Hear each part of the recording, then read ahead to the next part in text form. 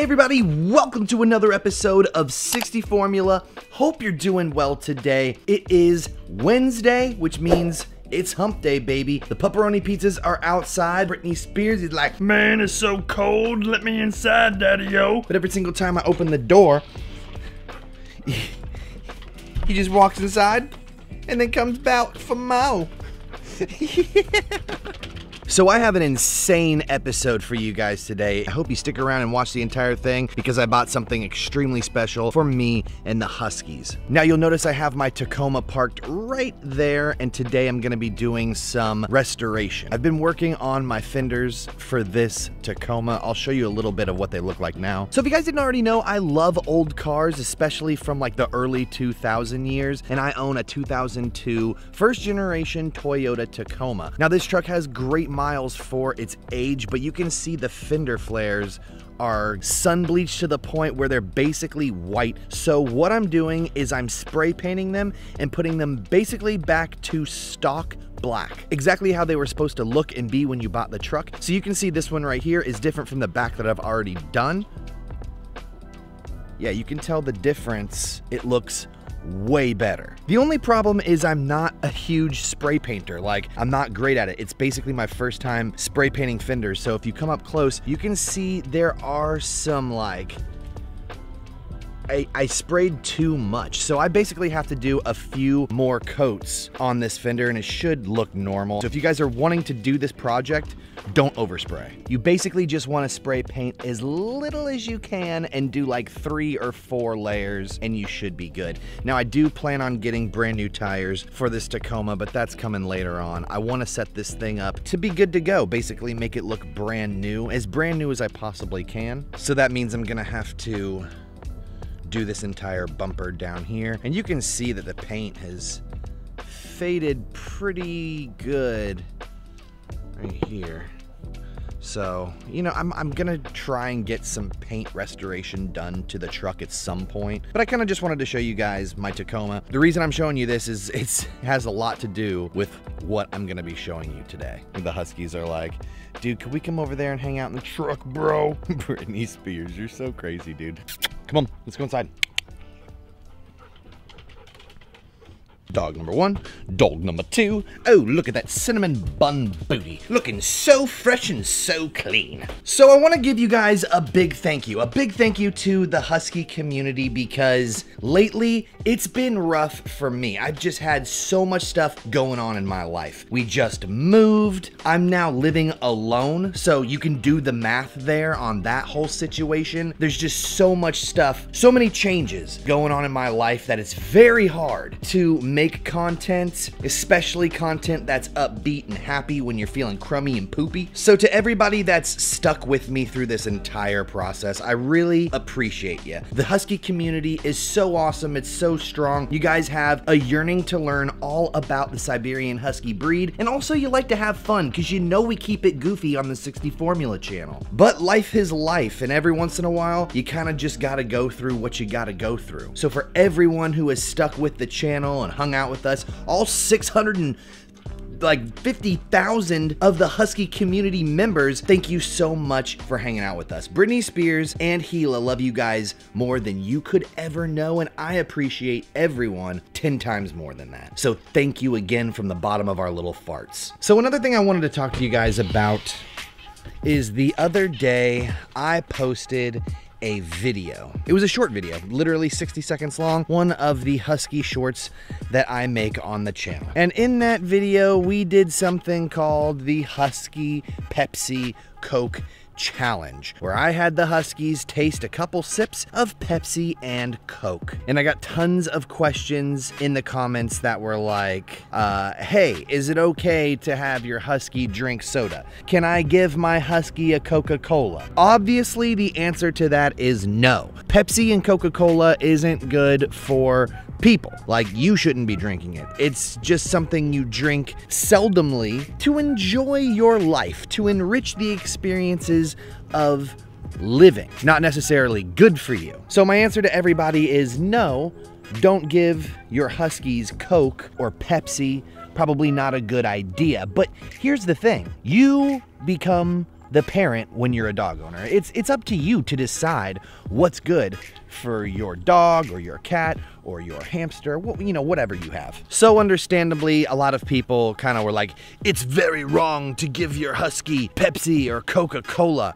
And yo, look, I am not the pillar of morality with what kind of lifestyle you should or shouldn't have with your Siberian Husky. Ultimately, it's up to you to decide what is right and what is wrong for your Doggeroni pizza. That's why I love it when YouTubers like Jody from Kyush the Stunt Dog just like jump on over to my YouTube channel. They never comment on any videos I do unless I do something that they deem slightly out of line. Jody runs on over to my YouTube channel, even though it's a 60-second video and it's basically harmless that my perfectly healthy Huskies have one tiny sip of soda in their once-in-a-lifetime existence. She wants to go over and badge me where I release my own content. I never go to her channel, never do anything like that, and honestly, she never damns anybody for feeding their dogs like puppuccinos, which is literally cream and sugar, which is not good for your dog, but everybody on YouTube gives their dog puppuccinos. So I'm just like, you know, the hypocrisy, bruh. Go ahead. I'm waiting for her to comment down below.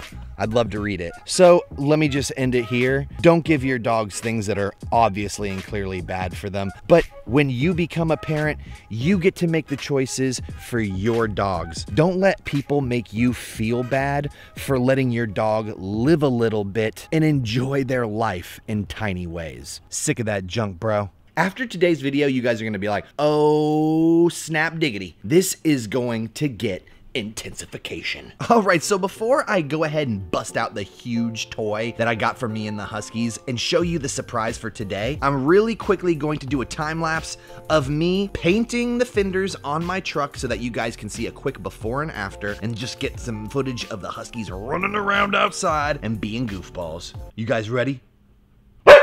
You are? How ready? Husky.exe, frozen. Oh, whoa, you're super ready then. Okay, for this video, what I'm gonna be using is a bunch of just towels to wash down the truck. I'm gonna use engine degreaser. This is going to degrease and clean off the fenders on the side before we paint it. This is the paint that I'm using. It's Rust-Oleum trim and bumper paint. And then we are going to use a few decks of cards. Now, I saw this trick on YouTube, so don't give me credit for it, but basically what you do is you stick these cards in the crack between the seal and the fender flare, and you'll see the entire process, and it provides you with an extra layer of protection so you don't have to try and fit the frog tape between the seal and your fender flare. You'll see that in just a second. And then we got the frog tape. Frog tape. It keeps paint out and keeps lines sharp. No, I don't. It's green. That's why I like it, to be honest with you. I mean, I like blue, but when you get green tape, frogs and, you know.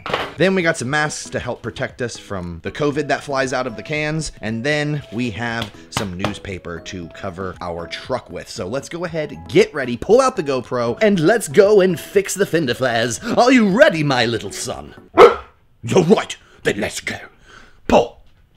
Yeah.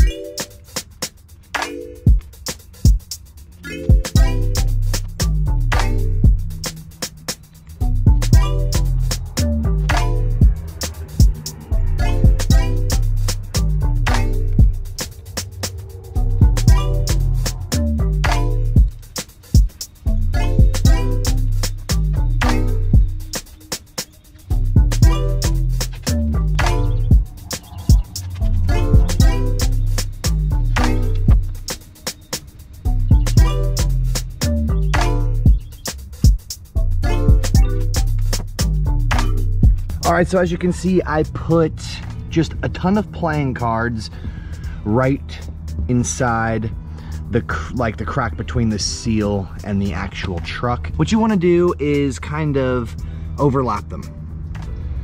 Make sure each card overlaps one another so that no paint can go through. Then what I did is I just went ahead and I put frog paint all around the edge up until under here, so I don't get any paint under there. And then now I'm going to cover probably this with some frog paint, just right here. And then I'll take newspaper and we're gonna go above with the newspaper. And then time to clean and paint. Let's do it.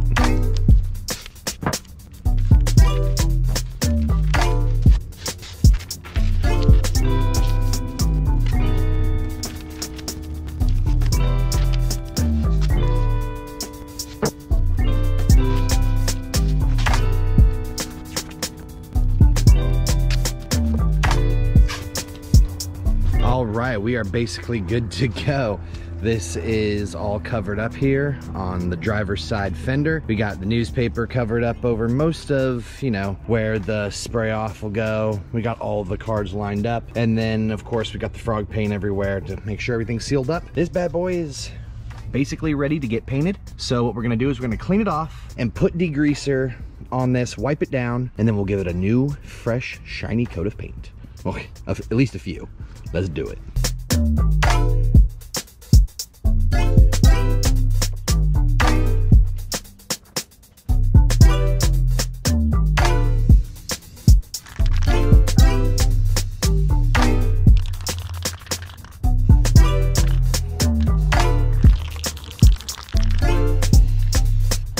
All right, so the first coat is on. I can already tell I did a way better job this time than the last time because there's no dripping this time. I'm just going way lighter. I'll do like 3 coats of super light, which is what you should be doing anyways, keeping it like at least 1.5 feet away, maybe a foot away from the fender. You can see that there's no dripping this time in comparison to the back fender, which I'm gonna have to fix, but it's no biggie because we'll just go over it with another coat of paint. But you see that? You see how heavy? Messed you up, boy. So we're gonna let this dry for about, I don't know, 20 minutes. And then we're gonna put another coat on. And then we're gonna let that dry for 20 minutes. And then we're gonna put another coat on. So let's go play with the dogs. What's up? What's you doing? What's going on back here? But you can't catch me.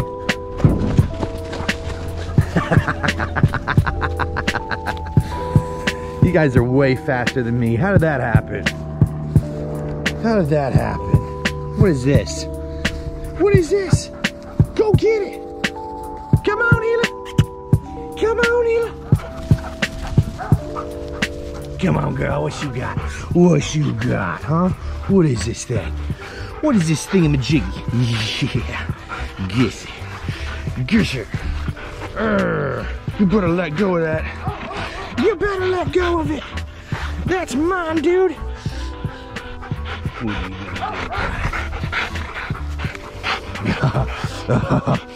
I almost got it, and it's mine.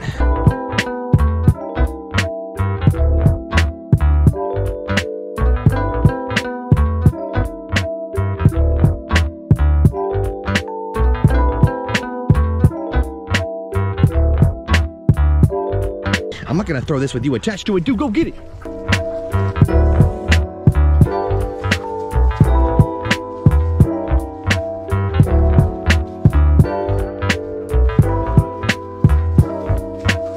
Oh, she lost it! She lost them both!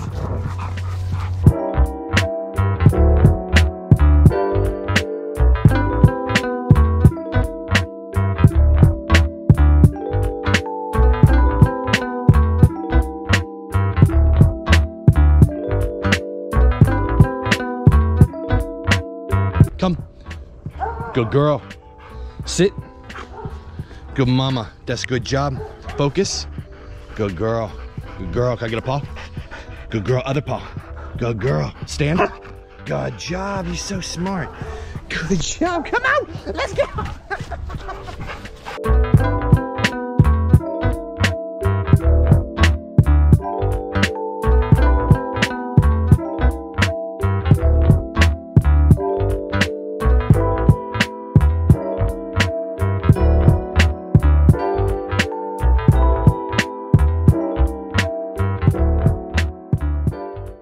All right, it's been about 20 minutes. Looks pretty dry and pretty good. No drippage as I expected. I did a way better job this time. So let's just go ahead, put another coat on it, and then let that coat dry. See what it looks like.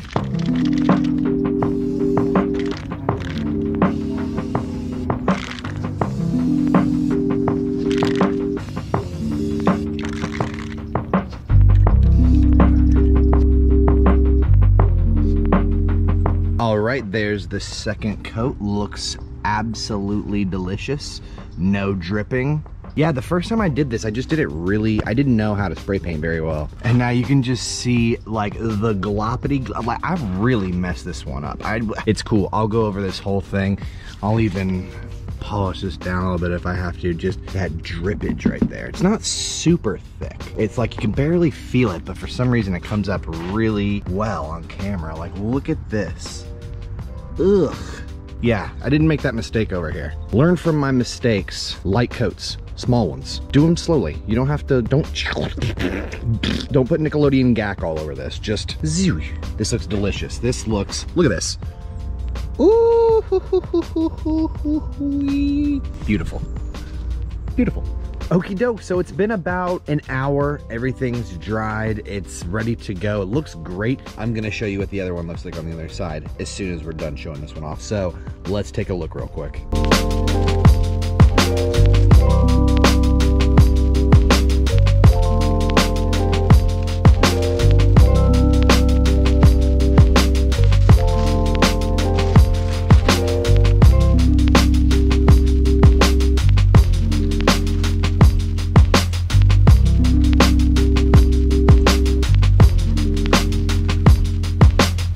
Now, would you look at that?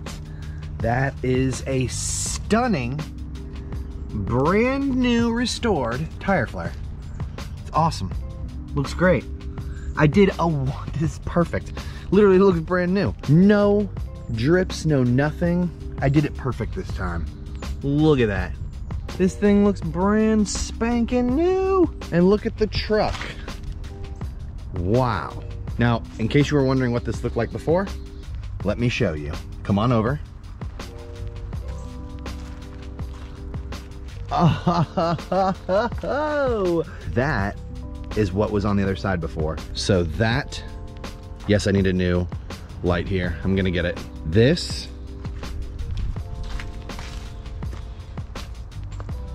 to that. Boom shakalaka. So without further ado, let's go ahead and show you the brand new toy that I got for me and the Huskies.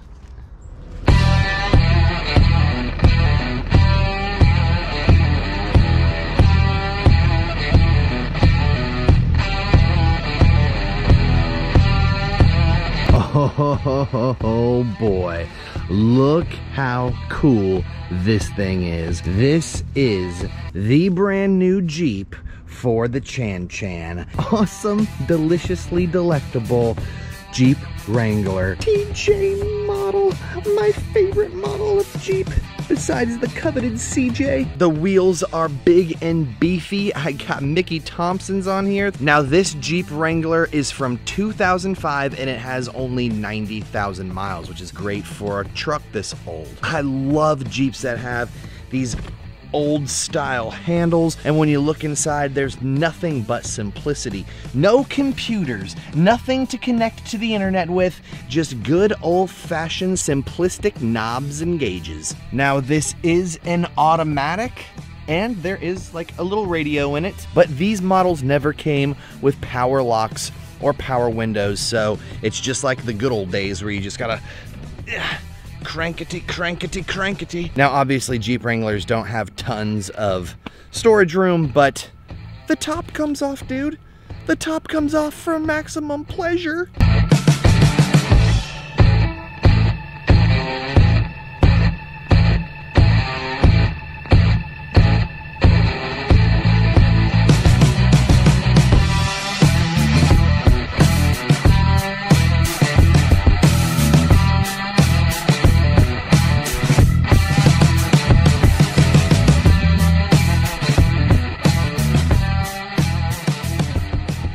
All right, without further ado, let's let the Huskies investigate the brand new Jeep-a-roni. You guys ready? I know Britney Spears is ready. He's like, dude, I'm a boy. I like Jeeps.